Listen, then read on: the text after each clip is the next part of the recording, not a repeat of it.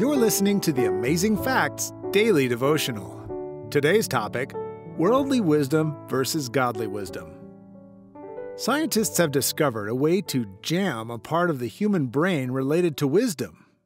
In the experiments, people were exposed to a social situation that they would normally consider unfair.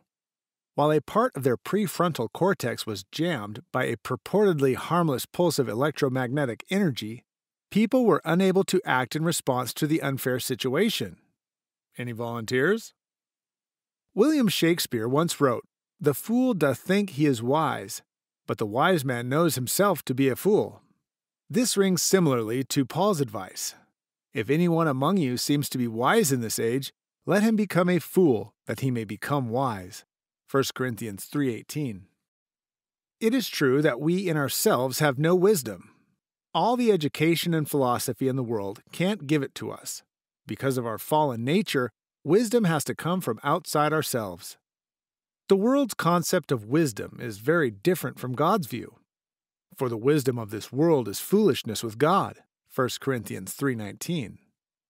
The world wants wisdom without God, but it doesn't exist. The wisdom that comes from God is a treasure worth finding. How much better to get wisdom than gold? Proverbs 16:16. Godly wisdom will guide us in every aspect of our existence and help us to understand the Bible and God's will for our lives. All we need to do is ask Him for it. Our key Bible text for today comes from Proverbs chapter 9, verses 9 through 12. Give instruction to a wise man, and he will be yet wiser. Teach a just man, and he will increase in learning.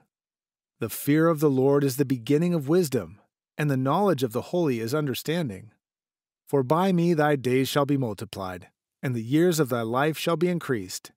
If thou be wise, thou shalt be wise for thyself, but if thou scornest, thou alone shalt bear it.